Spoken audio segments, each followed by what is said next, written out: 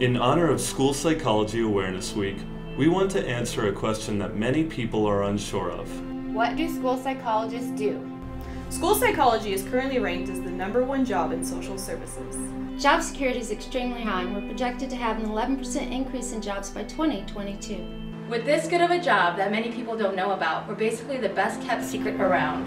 But today the secret is out.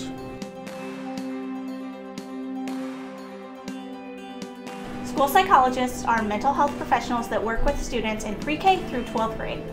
We have a number of different roles, such as consultation, Data analysis, Assessment, counseling, and crisis management. We recommend interventions that teachers can use to help struggling students. We determine the effectiveness of interventions over time. We evaluate students to determine eligibility for special education services. We counsel students with social and emotional difficulties. We take a primary role in crisis intervention and help create a safe, positive learning environment. One of the major themes of our profession is problem solving. We identify what is impeding the student's educational performance. Then collaborate with others to develop and implement a plan. Overall, we help students in so many ways. Helping bring students to their full potential is extremely rewarding.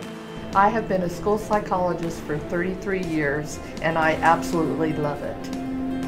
For more information on school psychology, please go to nasponline.org.